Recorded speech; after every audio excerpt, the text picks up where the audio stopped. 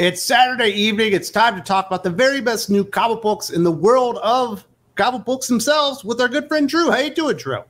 Doing great, Wes. Beautiful day here in Indy. But let's talk about some great comic books today. Well, first we need to talk about what's going on with DC Comics. It's been real weird for a couple of months, and I know this is going to go on at least until August and I believe September, where they basically cut down their publishing line almost in half. They're releasing in between 42 and maybe 45 books in a month at max, whereas Marvel is still doing in between 80 and 90 books a month. And it's been real crazy because you would have thought if DC Comics just like cut out 20 or 30 books they didn't think were worth publishing, we wouldn't be getting stuff like Blue Beetle, or we wouldn't be getting stuff like Outsiders from Colin Kelly and Jackson Lanzig. So that hasn't gotten better. There's just a ton less. It's really strange. You would think with the concept of quality over quantity, you would be expecting that, okay, we're going to be putting out more quality books and not the quantity like Marvel. They forgot that other half of the equation, where it's like, okay, we actually need quality creatives. And the problem with that, it all comes from the leadership making these decisions on the creatives, and they are piss poor. And it just shows that they're checked out. They're ready to cash. They're ready to pull their ripcord on their golden parachutes and call it a day, because these are not quality books.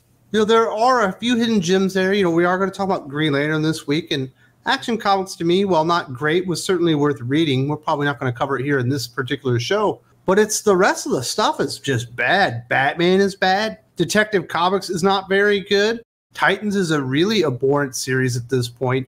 Wonder Woman's not very good. It's almost like you can't even point to a corner of the DC universe that really delivers quality with any type of consistency at this point, outside of maybe a couple of creators.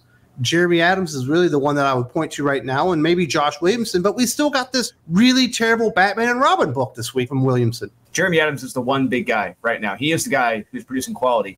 But the other guy, I know we don't like to talk about him, but Mark Waid. Mark Waid is the other talent there, but Mark Waid is Mark Waid. Pretty much right now it's 1 out of 2, I think, that are really doing the quality stuff there at DC. There has to be accountability, and it's not there. That is the key word for DC Comics. That's what they need to get, accountability, and it is gone. They don't care about the quality of the books, just as long as they're out there. As long as they're somewhat legible and we have a hot cover, a hot variant, and a hot 1 in 100, people are going to buy it. It doesn't matter, and it shows. That's why we're critical about these, because we care, and they're not good books.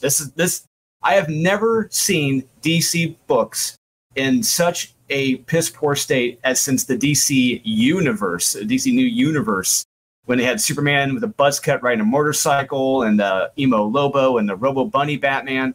We're back to that level. This is almost 7-8 years ago, and it's sad. Especially with all the work they put into a DC Comics Rebirth, where they said, you know what, we made some mistakes. We're going to get back to the core concepts of the characters. We're going to bring in the best creative talents possible. I guess it was 6 years ago at this point, but it seems like it was a lifetime ago since we had a nice, thick stack of DC Comics worth reading.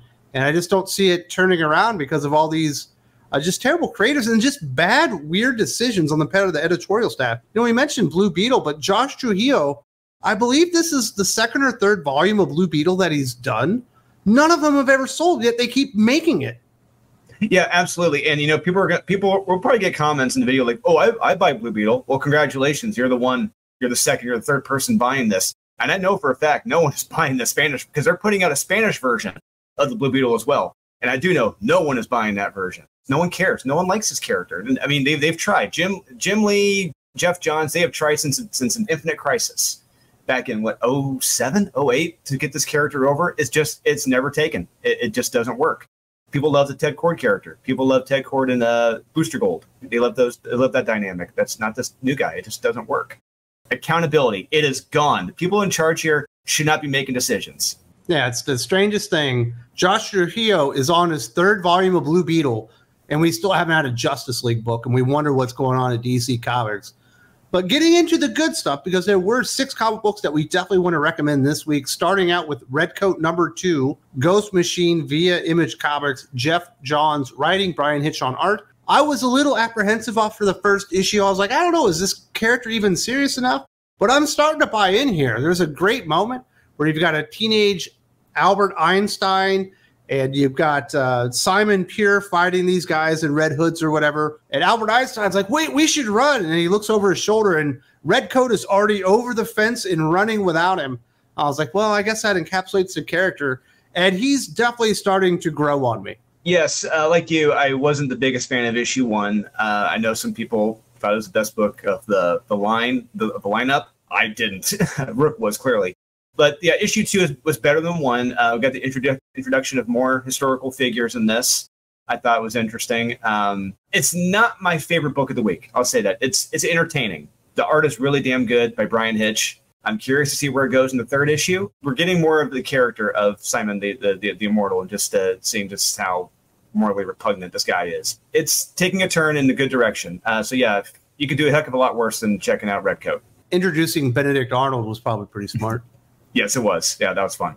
Next up, we're going to recommend TMNT Untold Destiny of the Foot Clan #3, Eric Burnham writing, Matthias Santaluca on art. I consider this almost like a dream lineup when it comes to writer and artist on there, although I guess they're not quite mainstream. I'm enjoying this story, but it got a lot more interesting in here. We've got the Foot Clan and Karai trying to figure out what the destiny of the Foot Clan is supposed to be.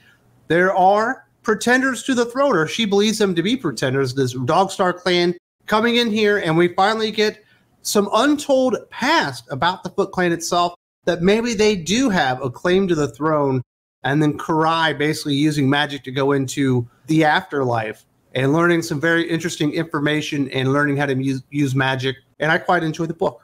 Yeah, it was really good. Yeah, it's more of a backstory issue, learning about the history of the Foot Clan and learning about the brothers, who are pretty much vying for power. And I appreciated that. I like that, because I have 3 younger brothers. And, well, technically, we'll get into that later when we talk about Ice Cream Man. This one was really good. And I did like learning about the history of the Foot Clan, because I only know so much about it. And seeing how it started with this family, again, that was a lot of fun. And the art is really damn good, too. I like the twist along the way, especially toward the end where it's going to go. Yeah, this is a very fun issue. Do check this one out. And Eric Burnham needs more work. You guys need to be giving him more opportunities, because I think he's really got it. Moving over to Boom Studios, Uncanny Valley, #2, Tony Fleeks writing, Dave Walker on art. Another real all-star creative team on this one. And this book is just trying to steal my heart here. We got this little kid. He basically finds out that his grandpa is Yosemite Sam, although in the comic book he is Pecos Pete. And we've got all these crows showed up in the last issue trying to get to him. His grandpa saved him, and this kid's going, what the hell is going on here? My grandpa's a cartoon, and we do get an explanation why people don't quite see grandpa the way that the boy sees grandpa. And we end up with these great moments. I think they're dingoes, but basically it's Wile E. Coyote. And the grandpa is just like pulling guns out. He's got painter's kit and all that kind of stuff, so they could paint like a tunnel on the side of a freaking mountain or whatever. And it's a ton of fun. I love it. You don't get a lot of fun in comic books, but this is the epitome of fun in comic books. It's there. It draws upon the fun from those Tex Avery Looney Tunes cartoons from back in the day. It really draws on that wackiness, that craziness, just pulling things out of nowhere. And like you said, Wile E. Coyote, it brought out the inner kid in me, where I was smiling reading this. I was enjoying this from page to page. Yeah, I do love the family dynamic between the grandfather and the grandson. And there's a great moment in the car where he's trying to figure out, like, hey, if I'm like 1/4 or 1/2 of cartoon, how come I don't show it? Then like his grandfather shows him a little physical trick, what he used to do. It's great stuff. Yeah, I'm sorry. I love Wile E. Coyote, and I love the Wile E. Coyote stuff in this. I got a great kick out of it. It's terrific. Do check this out. This comic will bring out the inner kid in you, and you will be smiling from ear to ear, from page to page. Do check out Uncanny Valley. Definitely, and be looking out for the moment where they get in a car wreck and see what the grandpa turns into that the kid can. It was absolutely brilliant stuff. Speaking of something that's a lot less fun and certainly a lot more serious, Image Comics Ice Cream Man 39, W. Maxwell Prince writing, Martin Morazzo on art. I've really enjoyed Ice Cream Man over the years.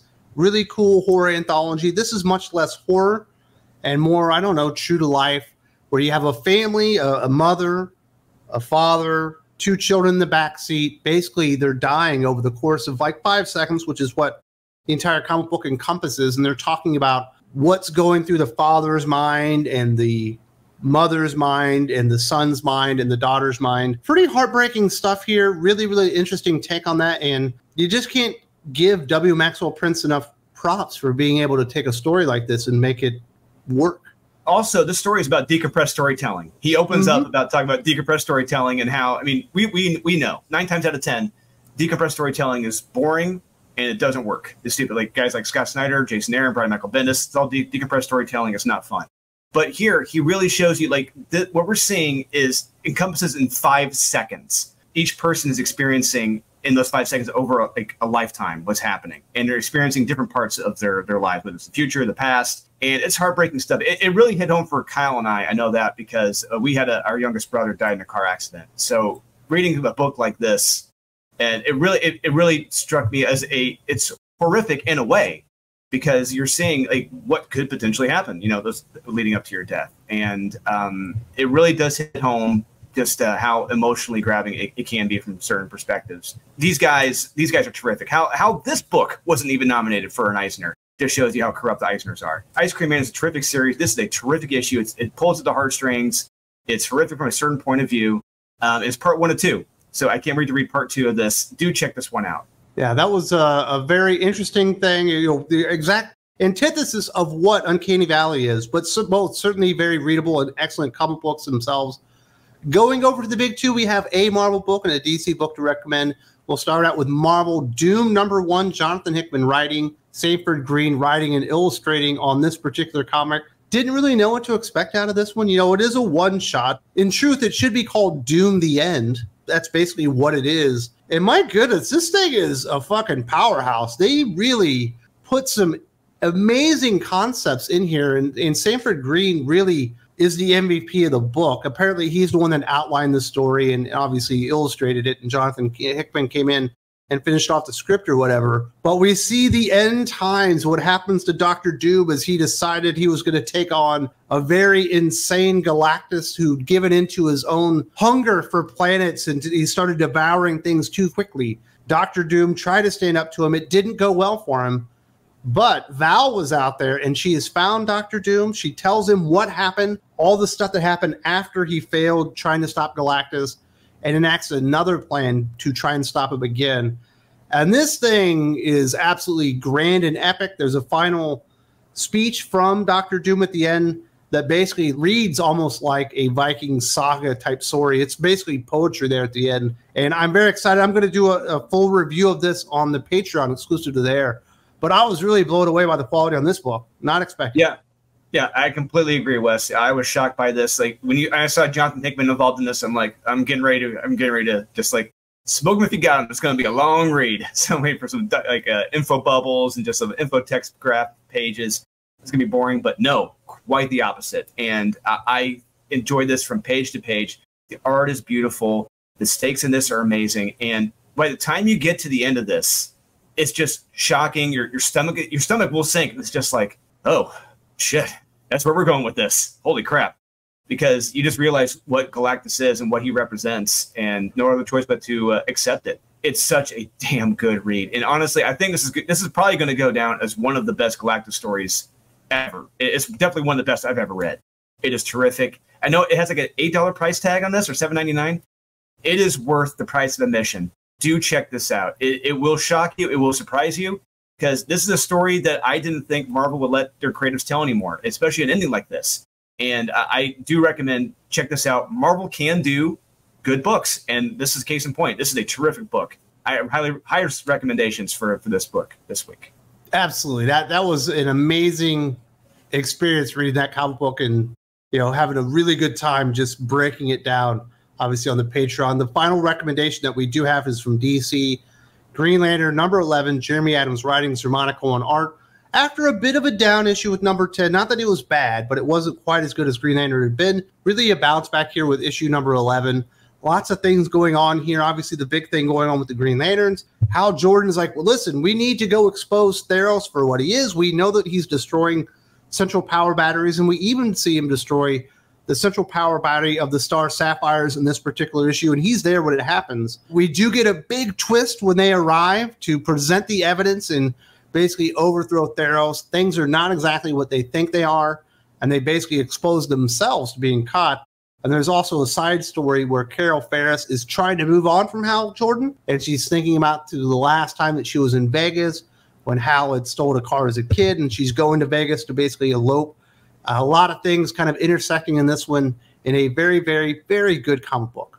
Yeah, and surprisingly, both plot lines might wind up coming together by the end of this book. pretty interesting. I'm not going to say what happens, but it's pretty interesting. But yeah, I do like that, how Carol is trying to move on. I do, because Hal is Hal. He's just not a guy to settle down. He's going to have, I'm sure, type of guy who's going to have like a different lady in a different town. And I do respect Carol for doing that. It makes sense. She doesn't want to keep being strung along the way. Yeah, I do love the United Planet stuff in here. And I do love how the main bad guy in this, as they confront him in the council chamber, he's just like, yeah, I did this. Yeah, come on. Of course I did this. And then it just turns into full-on anarchy. Very, very, very enjoyable. And Jeremy Adams, he is a terrific, terrific writer. He's only getting better, only getting stronger. Clearly, in our opinion, I think you can agree with me, Wes, the best writer at DC Comics right now. He needs to be getting more gigs. Do check out Green Lantern, guys. It's veered right back on the correct course, and I cannot wait to see where we go to in the next issues. If DC wants to turn around and they've got JSA, they're going to need a new creator on that, put Jeremy Adams on that, let him be in charge of it, and at least one of your problems will be solved at that point.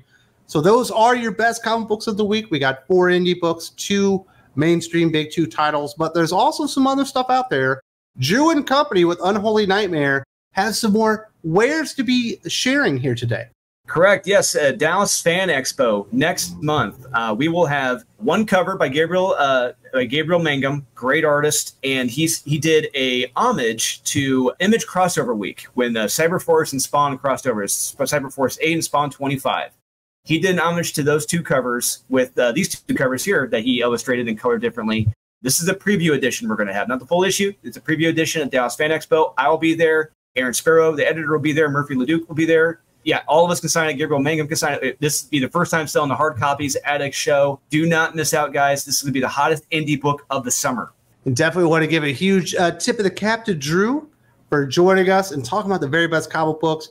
If you would like more reviews and conversations around comic books, if you want to back us over on Thinking Critical Patreon, you enjoy what we're doing, and you want to support us moving forward, we want to get back to you with lots of extra podcasts with more reviews and conversation than you could possibly ever imagine.